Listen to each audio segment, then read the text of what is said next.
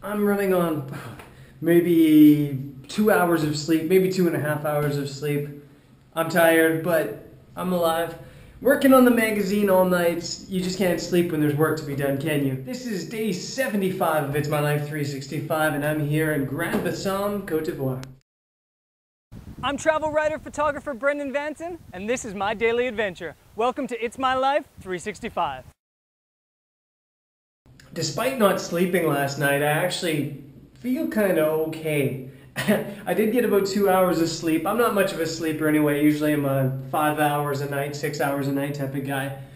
But the magazine is to its draft portion, which means it's over at some editors getting edited, which means that it's out of my mind for at least a couple hours. So I'm going to spend the day exploring Bassam, not the beach, but actually the town. This was actually the old French capital before some disease hit and everybody decided to move the capital over to where is now Abidjan. So yeah, let's go check out Bassam a little bit.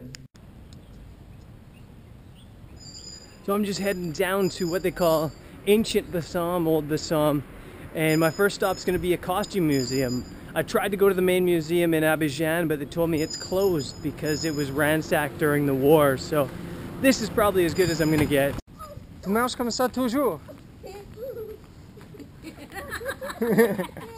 Je prends un gâteau s'il vous plaît.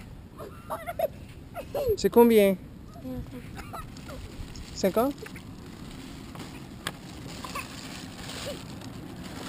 This is like the West African version of the donut. It's basically fried dough. I can't get enough of them. Perfect breakfast.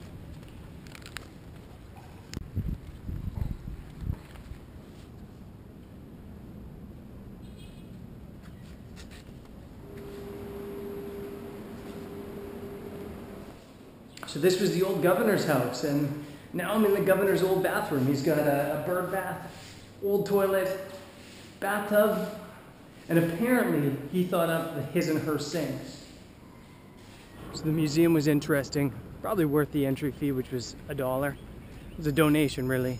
But interesting masks, interesting outfits, and probably the coolest part about the whole thing was actually the wooden sculptures that they had made to put the outfits on. So yeah, very cool place. I'm gonna go wander around this old town a little bit and see what's up. It looks like it's a little bit beat down, but still might be an interesting walk.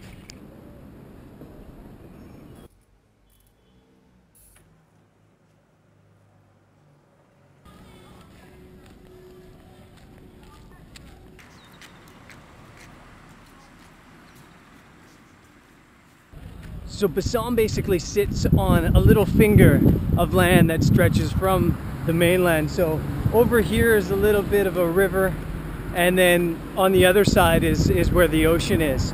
So yeah, it's a little cool spot. I think it probably has quite a bit of potential, but I'm gonna head back to the hotel and keep working. I'm probably gonna walk along the beach to get there.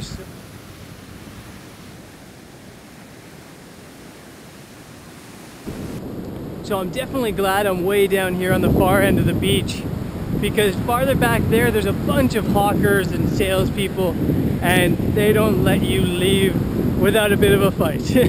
So yeah, it's kind of an interesting dynamic in travel. I love going to places that have tourists because I like meeting new people, but I hate going to places that have tourists because you get hassled like crazy. But yeah, so you gotta kind of choose one or the other. You either have nobody to hang out with, which has been the case most of West Africa, or you get hassled all the time. So take your poison, I guess. But yeah, this part of the beach, this end of town is really nice, really chilled out, really relaxed. I'm gonna lay down and chill for a bit on the sand. Things are still pretty calm here in town, even though it's the weekend, whatever reason. So I'm just gonna take a chill night. It's been a pretty good day of exploration, of beach time and of town. So we'll see what happens tomorrow. This has been day 75 of It's My Life 365, and I'll see you tomorrow.